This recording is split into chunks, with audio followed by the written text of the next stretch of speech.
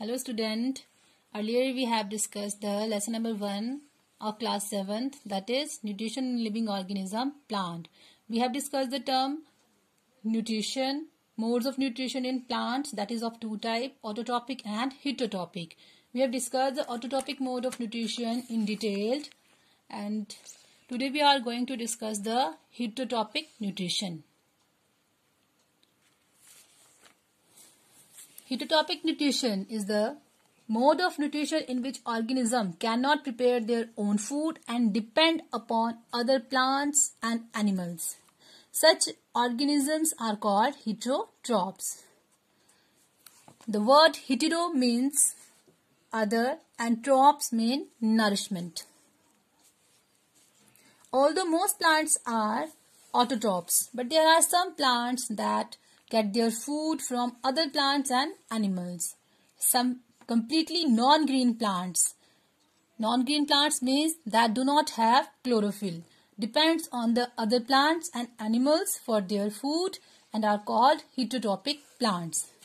Heterotrophic plants can be categorized into 4 different parts as given in this flow chart. Parasitic plants, saprophytic plants, insectivorous plants and symbiotic plants. We will discuss different types of heterotrophic plants one by one. First of all, we will discuss the parasitic plants. Some plants like Cuscuta, which is also known as a dodder or amarbale, is a non-green plant. So, it do not have chlorophyll and it cannot make its own food by the process of photosynthesis. Its long yellowish thread-like stem attached to the host plant and wrap around the stem and absorb ready-made food from it. It has a special structure to absorb the nutrients from the host plant, that is called the hostoria, which persists into plant's body on which it climbs for absorption of ready-made food. The mode of nutrition in which some plants live in or on the body of other living organisms and derive their ready-made food from them is called parasitic nutrition, and such organisms are called the parasites. And the organism from whose the body of the food is obtained is called the host. Parasites may be total or partial, means they may be completely dependent on the host plant for their nutrients, or they may be dependent partially. For example, Cuscuta is an example of a total parasite. A few fungi and bacteria are also total parasites. Some plants like mistletoe are partial parasites.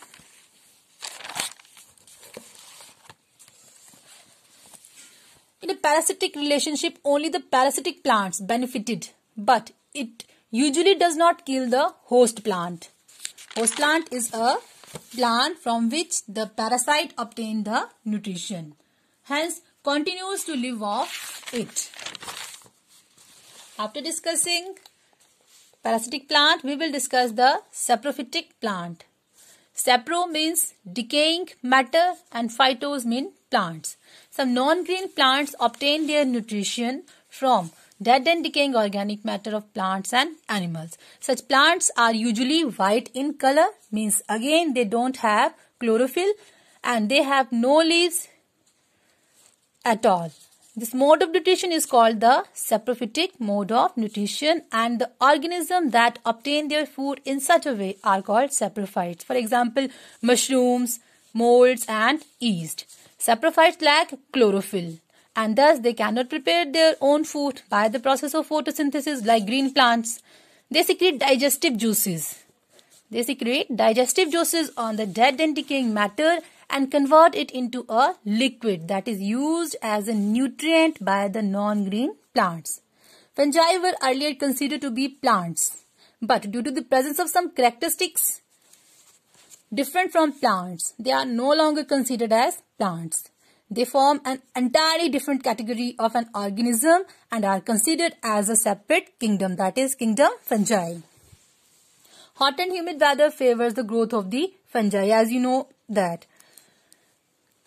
Fungi can be seen during the rainy season, and sometimes the objects like old shoes in warm and humid weather generally get white patches. These white patches are fungi. And you must have seen mushroom in the market, and sometimes you may have eaten them. Mushroom is an edible fungi, but remember, all the mushrooms are not edible. Some are very poisonous. The third type of the heterotrophic plants are insectivorous plants. A few plants feeds on insect for fulfilling their nitrogen requirements.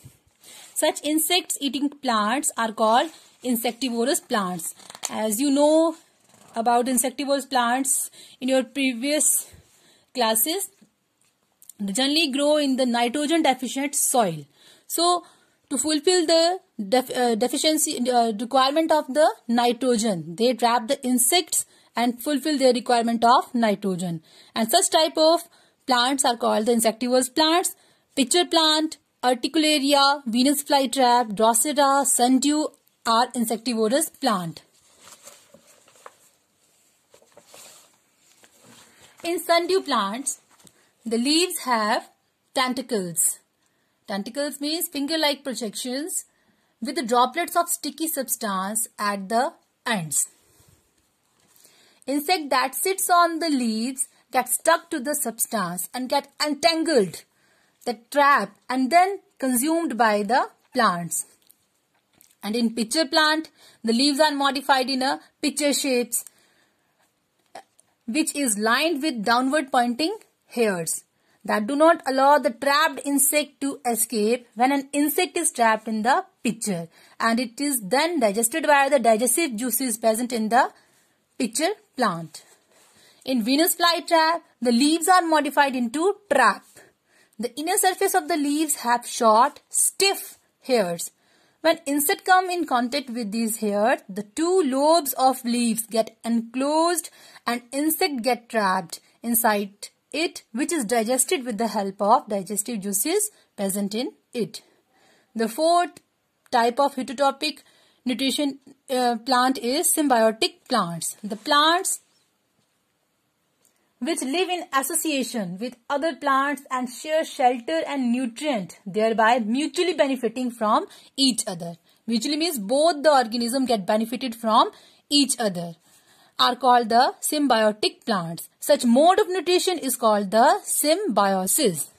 Some examples of symbiosis are lichens.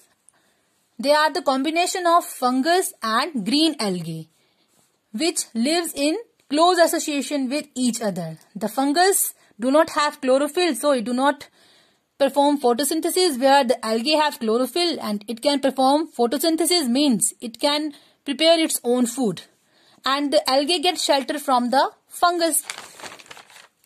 Similarly, Rhizobium bacteria lives in the nodules of the roots of leguminous plants like pea, gram, pulses, and provide them nitrogen into a soluble form.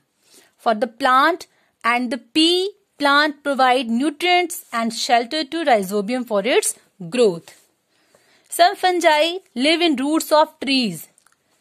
The tree provides nutrients to the fungi, and the fungi provide certain nutrients from soil to the trees, so that both the organisms get mutually benefited each other.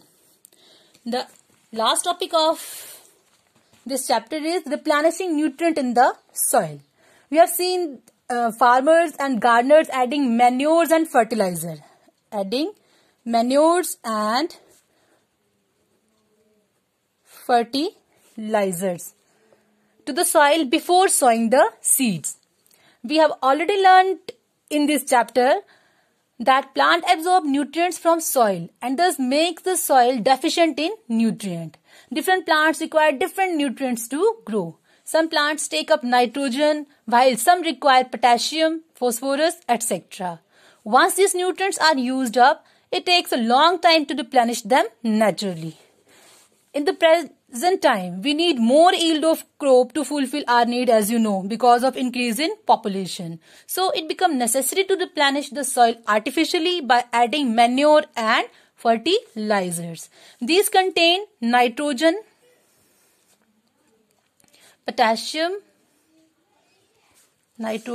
potassium and phosphorus, which plants require to grow well. A natural way to replenish the soil with nitrogen is through the symbiotic association.